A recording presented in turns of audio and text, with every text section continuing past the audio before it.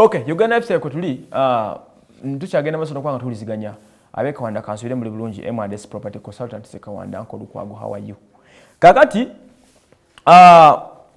ebintu last 2 months ndoza nabakolera ku story ya Bibi Zanda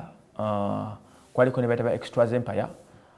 Bibi Zanda onvuka yajja na kuba rhymes zifanagana nga buzana za John Blaq. In fact yakoze ne video gyobayita balabe Bibi Zanda muzogana ku shop page ne mjirabako ne biberawo nnyo biwanvu obutakwatagana katwa Bibi Zanda ne John Blaq mwabulira buli omu najja ne yozaako ne erwanako bwe nafuna ku John Blaq kawanda yagana okwogera mu kamera wabula mbigana ku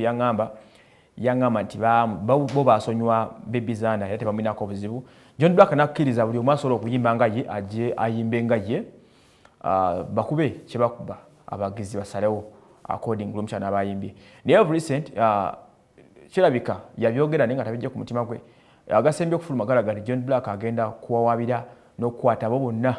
abayimbidde mu ddoboozi lye abamuimitatinze n'abakopa ennyimba ze akigambibwa mu kaseera kana abantu bangi abafudde ne bateeka ennyimba ez'enjawulo ku mikutu gya internet nga giriko amanya ga John Blaq era nga giri malowoozi ago nga olaba ga John Blaq gennyini nga John Blaq agamba bali mukono wakawe mu mbeera ya corporate so tetumanyi bigenda kukoma nali John Blaq akitadde naye ndowooza agenda kuwabira bano specifically abauploadize music ku YouTube channels ez'enjawulo ne ku mikutu egy'enjawulo nga bakozesa amannya ge oli akuba oluyimba lwe nga lufaanana John Blaq n'ateeka erinnya John Blaq agamba nti as of current talinawo nnyo nnyimba nnyingi ziri awo ennyimba zalina ntono nnyo eziri ku internet okwo ezitambula nga zino ziduda ati ndowooza teruliwo talina nnyo ziri awo ziri mpya naye agamba ate ku mukutu eri ennyimba nnyingi nnyo ezivuddeyo nga ziri mu lineage ekyo kyakuba naye nga John Blaq wandi badde obireka maybe Bibi Zanda ye video yafulumye dda gye bayita balabe